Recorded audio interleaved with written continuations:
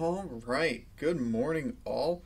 Welcome back so we can talk about 10 of the trending articles in the crypto news space today. As always, links to everything down in the description so you can do your own research and learn for yourself.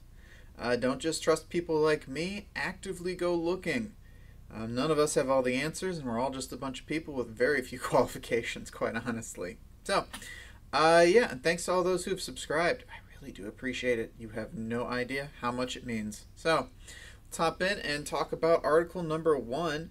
So, Quantstamp CEO Richard Ma gave a new interview, and he's saying that Cardano is going to become the second largest DeFi platform behind Ethereum. According to his statement, Cardano offers clear advantages over competitor Tezos, which he puts in third place. I'm going to be honest with you, I feel like this article used DeFi as a buzzword, get a bit more clicks, but hey, what do you know? That's what you got to do sometimes. So let's get into it, and I'll let you know why I was thinking that. So, in his opinion, Mr. Ma, he believes Cardano has source code that is among the best in the entire blockchain sector. It's clear they've put a lot of internal effort to solidify, test, and properly engineer the code, and it's really shown through the smooth launch. We recently audited Prism for Ethereum 2.0, and we would say that in terms of quality, similar to Prism, Cardano, is one of the best code bases we've seen. The move to the Shelley era means Cardano will be the second most popular smart contract platform, second only to Ethereum by the end of the year. As a proof-of-stake system, it now dwarfs Tezos. And see, that's where I'm saying they're using DeFi kind of as a buzzword, because he's really talking about smart contracts in general, but DeFi heavily uses smart contracts. So the jump that they made to that, it makes sense, I'm just saying. So, but yeah, no, Hoskinson has announced smart contracts and native assets on the Cardano blockchain will be released by the end of this year. Cardano will have a significant advantage over its competitors through the new Hydra off-chain protocol, which allows transactions to be processed quickly and inexpensively with a lower latency than Ethereum. Cardano guru and founder Charles Hoskinson actually is saying that Hydra could bring it to sub-second latency, which would be insane. Ethereum transactions on DeFi platforms can take a few more seconds than most people would like. Also, DeFi is pushing Ethereum to its technical limits. So if Cardano can launch smart contracts by the end of the year, and they truly are a lower latency than Ethereum, we could see new DeFi projects. I mean, I'm sure we will. I'm sure the Cardano team is working on one as we speak right now that can be launched once smart contracts go live with the drop of, I believe, Goguen by the end of this year. So really good news for Cardano, because if they can pull it off just based on their code base alone, this guy's thinking that they could be number 2. And if Ethereum doesn't get a move on, they could eventually be number 1. Just my opinion, though. I do love both projects. I just think Cardano is doing a much better job right now of future-proofing and developing itself than Ethereum is. Just my opinion. Alrighty, well, hey, let's hop on over to article number 2. So, Mastercard and Alibaba. Oh boy, they're going to be using VeChain to track food and wine. So they're developing a platform based on the VeChain blockchain to authenticate and track the supply chain. This platform will use the VeChain Thor blockchain to track products and Mastercard provenance as the transaction verification ledger. So interesting, they're kind of be pairing up. So this is done through the Australian, what's it called? The APC Provincial Council. So Australian media report reveals plans by giants Mastercard and Alibaba to deepen its partnership with the APAC Provincial Council, or APC. Both companies joined forces to develop and launch a protocol to facilitate tracking food, wine, and exports that are produced in Australia. The platform will be based on VeChain Thor to track products and will use Mastercard's provenance as the ledger.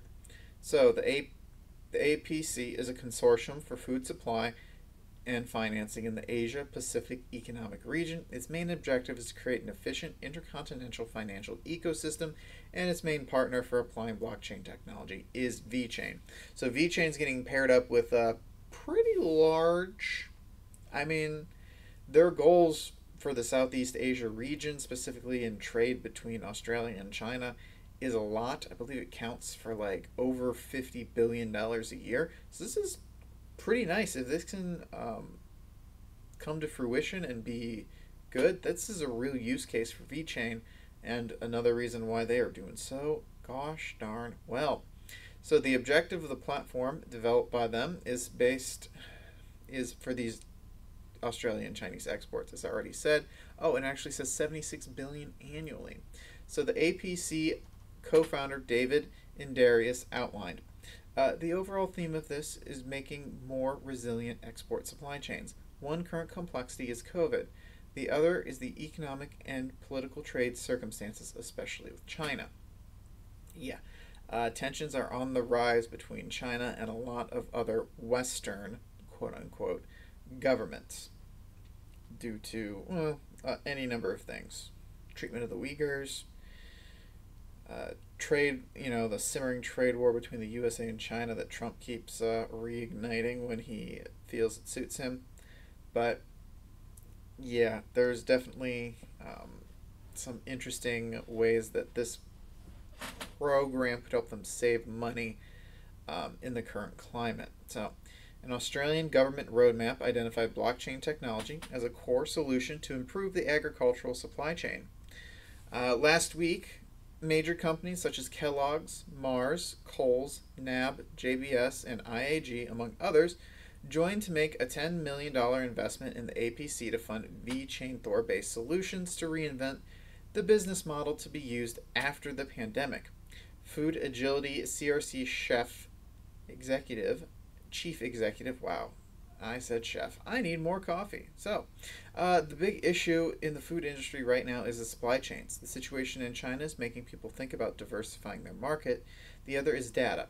Showing the provenance of the product is really important in these sorts of markets. When you put a digital lens on the supply chain, it allows, say, a meat processor to provide information back to the farmer, which of course is not something that happens very often right now. So they want to work, with technology to help expedite these things and allow data to flow backwards and forwards. That way everyone along the chain can use it to help improve and also to verify where products come from.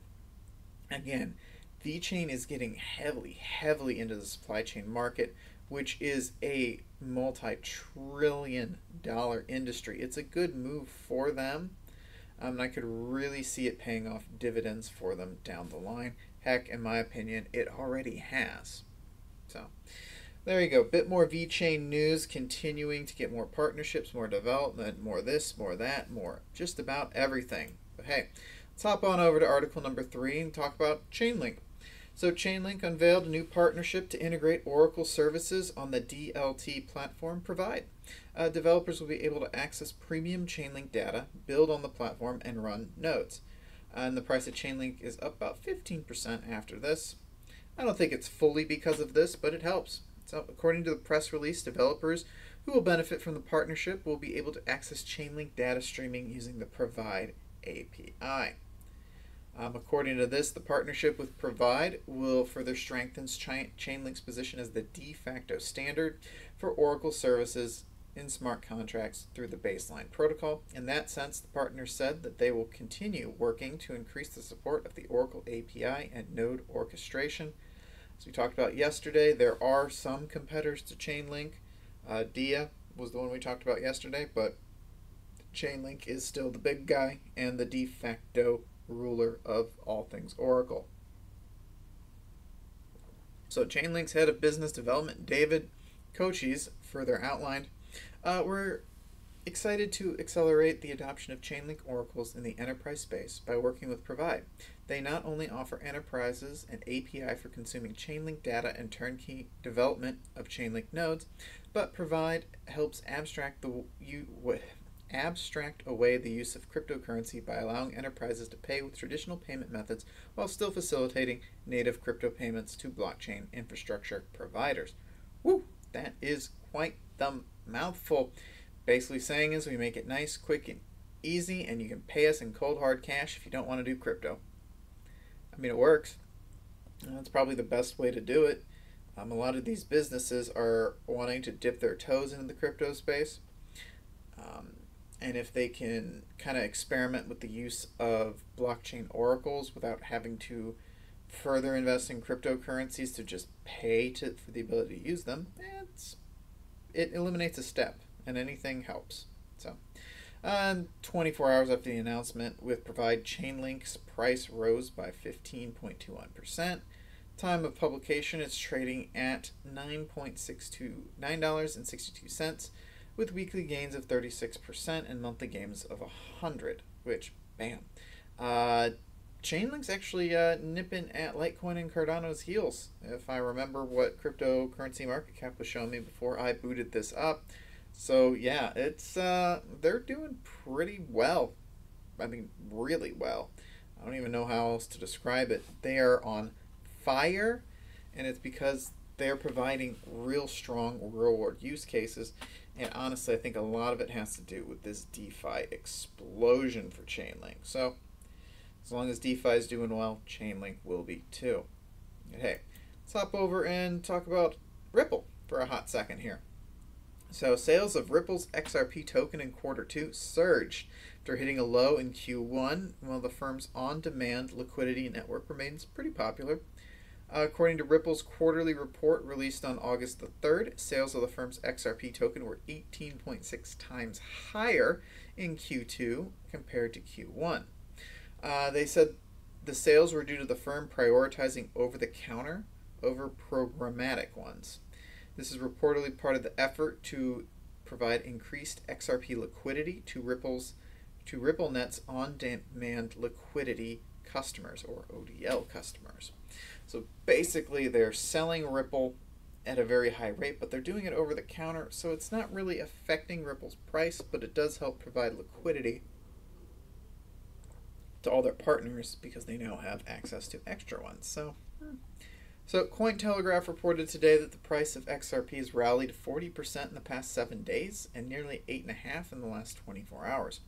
Many predict the token may even surge to 30 cents if Bitcoin remains stable, which I think it will, barring anything crazy happening. Ripple is currently in the middle of a long-running class action lawsuit, as many of you may know, alleging the firm misled investors with bullish claims about XRP and sold the token as an unregistered security. Cointelegraph recently reported that the legal team representing the firm and CEO Brad Garlinghouse has argued any statements they made overstating the utility of the XRP token cannot be proven false. They're basically saying, yeah, we said some stuff, but it wasn't false, and you can't prove it. Nah. Which, I don't know. But anyways, just another awesome, amazing story about XRP and how it is really just rocking the market recently right now. It's had quite the lull for the past year and a half. I mean, all the coins have, just based on this extended bear market, but XRP really went dark.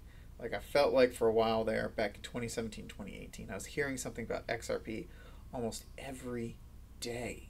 And then I suddenly started going weeks without hearing a peep. And it looks like they're now starting to get active again. Which what I hope means is they've gotten to a point where they feel confident in themselves and where the coin is and is going to go, that they feel like they can talk about it a bit more. And hey, no, that's good. That is really good.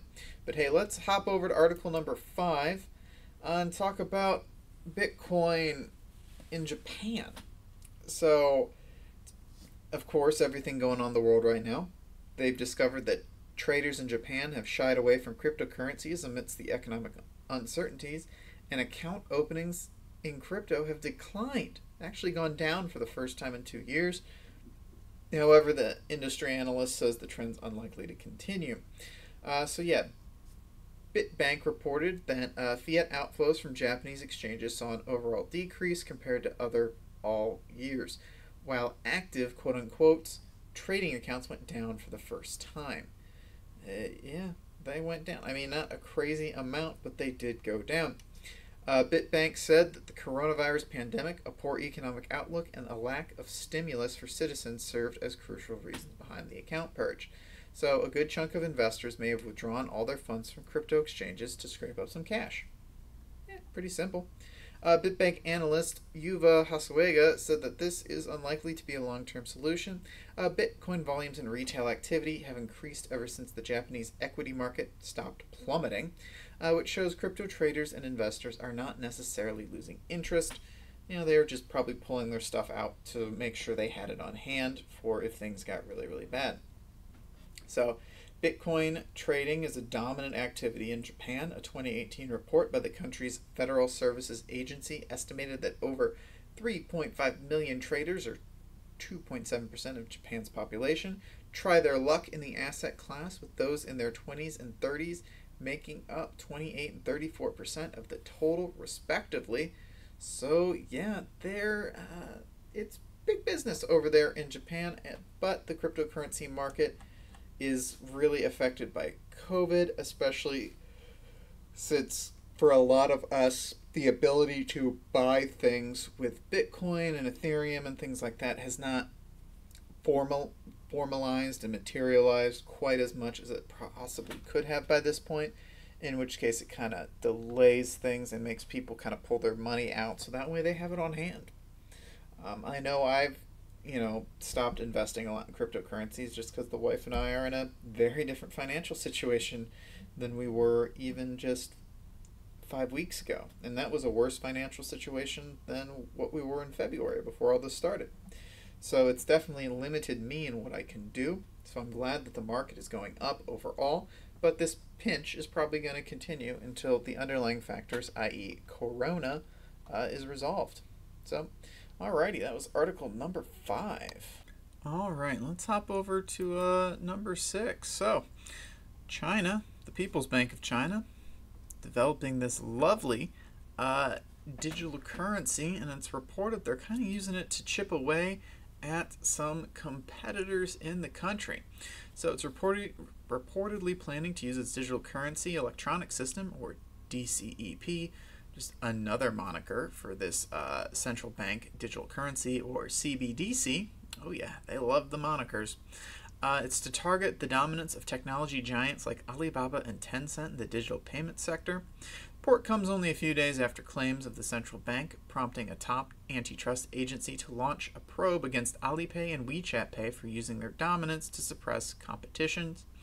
As of now, Alibaba's financial subsidiary Alipay and Tencent's WeChat Pay control majority of the digital payments across China. I believe combined they represent like 80% of the market or more. So it's kind of a lot. So according to the details received by the Financial Times from several outlets familiar with the central bank strategies, the People's Bank of China, or PBOC, will use the DCEP to provide banks equal opportunities in the field of digital payments, as it earlier did to technology giants. In a separate statement, a senior official from the Hong Kong Monetary Authority familiar with the matter said, they, the PBOC, want a more level playing field for the banks. Retail payments are so dominated by Alibaba and Tencent, while banks are less active in electronic payments, and they can control banks better. That's not in the article, that's just my opinion. So, at the peak of its hype in March, several reports stated that Alibaba and Tencent were both an active part of the Digital Yuan project. However, last month, a report from South China Morning Post suggested that China was launching its digital currency as an alternative payment option. Now look, they will probably integrate into Alipay and WeChat Pay the digital currency. It just makes sense. But they are very large. They do have a very, in my opinion, insane amount of market share in this sector that China probably does want to counteract and create, a more level playing field. The more competition you have, theoretically, the better the products will become as firms compete with each other and bounce, not ideas off each other, but when one company develops something, it makes the other company go, well, crap, we gotta do that. And so then they'll push for their own development of it. And maybe they discover something while they're developing it that improves it, and then they launch that product, and it makes everyone else go, ah, crap, now we got to figure out how they did that. And it just kind of builds upon itself, and innovation is the result.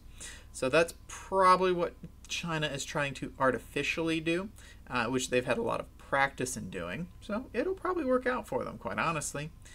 But Alibaba and Tencent they'll integrate the digital currency once it's out. They just will. And then we'll all go from there and watch and see what this does for China. It's going to be an interesting test case because they're going to be the first ones, it looks like, to successfully implement this project.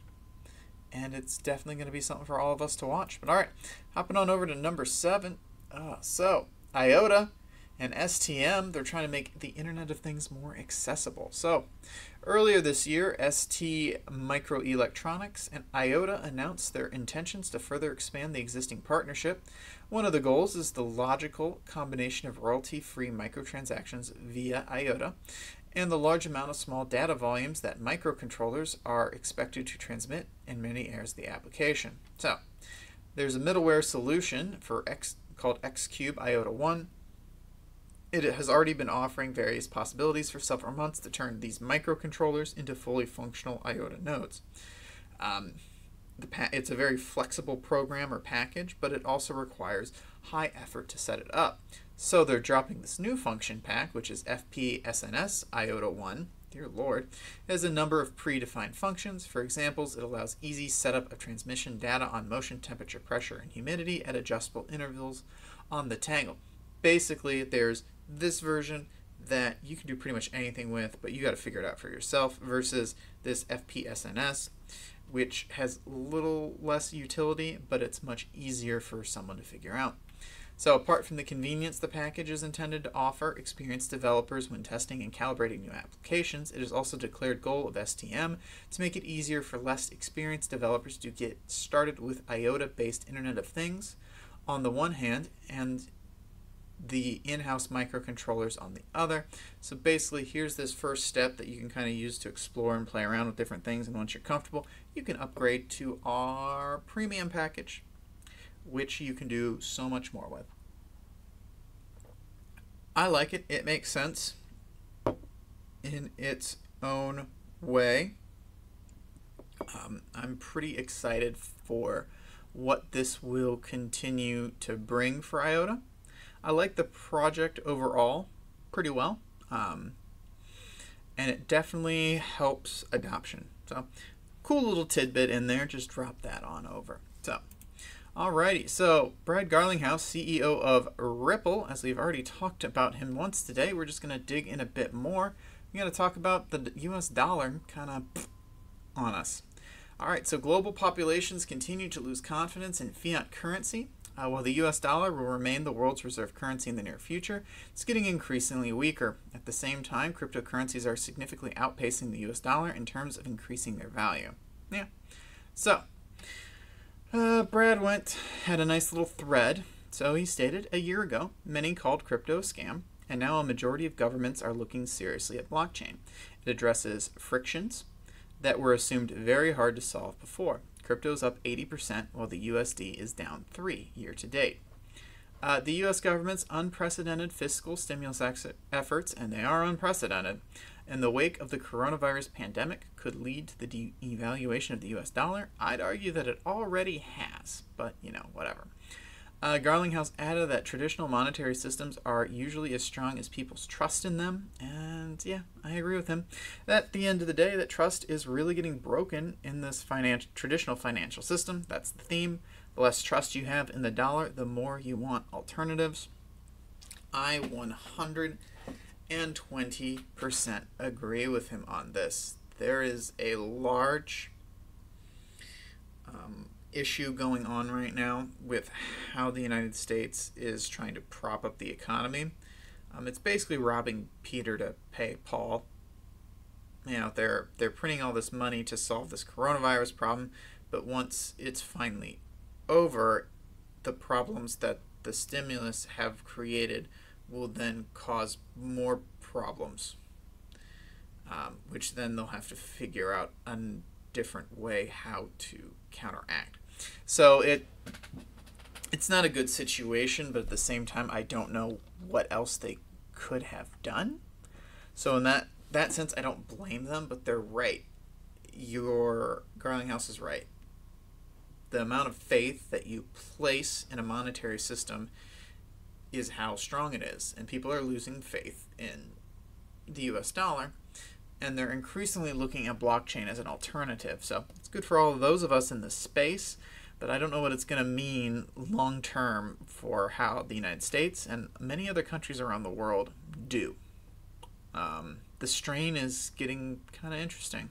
So, yeah, but that's enough of that. Let's hop over to article number 9. Just a quick one. Hey, over 90% of you Ether holders is in a state of profit. So good for you guys. So, as Ethereum continues to hit new 2020 highs, the majority of Ethereum is reportedly profitable. According to data from blockchain intelligence firm Glassnode, more than 90% of circulating Ethereum is now in a state of profit. So, good for you guys. According to Glassnode, the last time Ether saw this level state of profit was in February of 2018 when it's trading at $925. Boy, if only, right? Currently trading at $391, it briefly crossed the $400 price threshold on August the 2nd, according to data from Coin360, following steady growth in 2020. This altcoin is up more than 200% since the first of the year. Yeah, don't really have too much to say to that other than congrats to all of you who've been accumulating Ethereum over the past few years. I'm in profit, and I hope everyone listening is. I know statistically 1 in 10 of you isn't. For that, all I can say is just keep holding. It'll get back there. So yeah, that's all I got. But we'll round things off with a pretty interesting thing. So the token Tendies, based on Ethereum, rises more than 400% in the last 4 days. Its trading volume on exchange protocol Uniswap exceeded 4.5 million and actually was more than Tether and Chainlink. So the token Tendies has become the new focus of Ethereum's DeFi sector. TEN started on July the 30th, the price of 18 cents, and rose to 82 cents. The token is being promoted as the next generation autonomous and hyperinflationary coin. For those of you who don't know, Tendies is some 4chan meme that they've now turned into a coin name. So this is a joke coin. Like, this is straight up a joke coin. I'm just letting you guys know. I want to talk about it because this article is just, it's insanity to me and it makes me laugh. But just know, this coin is probably a scam. Not intentionally, but it is a scam coin, and long term it is going to kaput. Like, just know that. Okay. So, at the same time that it exceeded this, Ethereum's DeFi sector exchange protocol Uniswap reports the token has seen a very fast surging trade volume. So TEND ranks above tokens that have shown absorbing gains in the last month, such as Synthetics and Aave, and TEND records a trading volume of $1.8 million in the last 24 hours. Like, oh God, just so funny. So Tendies operates with a smart contract that includes a feature that sends 4% of the token that is placed on the liquidity pool in Uniswap to 2 different addresses. The first address receives 51% of the funds and is used to burn that amount. The second address receives the funds that are distributed with a reward pool called Tendies Bucket. Any user can drain the pool and receive 1% rewards. Dear Lord. Tendies has a supply of 9 million tokens in Uniswap, and these funds, according to the official website, will not have a single owner. Yeah, so with the launch of Uniswap V2 fund are not accessible by any team member, the smart contract ensures no one can control any Tendies. Initial liquidity pool will be provided 100% from pre-sale funds. Ugh. So recently, Poloniex enlisted Tendies, dear Lord. And additionally, they announced it will launch a competition supported by the Tendies community called My Good Boy Tendies Girl. Oh my God, I can't believe they did that. To compete, users must send a quality of 10 to the Poloniex Tendies Bucket at polotendies.eth. The funds collected will be sent to the Tendies Bucket reward pool and distributed to winners. The tokens listing of Poloniex has not been positively received by the crypto community, defined as a social experiment by its creators. Attendees is perceived as a very high-risk asset. In addition, some accuse it of being a Ponzi scheme. I don't doubt that either. It seems too good and too insane to be true, so it probably is. But hey, that does it for 10 of the trending articles in the crypto news space today. Thanks for being here with me. Let's take a look at top 10 coins. Bitcoin's pretty flat. Ethereum's down 1.5%. XRP's down 3.37%. That's not too big of a deal since they did have quite the week. Bitcoin Cash is down by 1.8%. Bitcoin SV's pretty flat. Litecoin's down by 1.5%. Cardano's up 4.43%, but it's chilling down at number 8. It was number 6 at one point, so it looks like it's pretty close. Litecoin and Cardano, they could probably flip back and forth a few times today based on their market cap. Chainlink is coming in at number 9 because it's up 11% at $9.44, and Binance Coin is down by 1.4. Otherwise, we're starting to see, top 20 coins are pretty green. VeChain's up 8%. Tezos is up 5%. Otherwise, pretty flat. Crypto.com coin is down 7%. They did have an announcement that wasn't high enough on the trending list to be worth me talking about, but it sounds like it didn't go well. Maybe we'll talk about it tomorrow if it's still kicking around. But alrighty, thanks for making it this far. If you have, please subscribe. It really does help me out. You have no idea. And always links down in the description to check out everything and do your research for yourself. I'll talk to y'all tomorrow. Peace.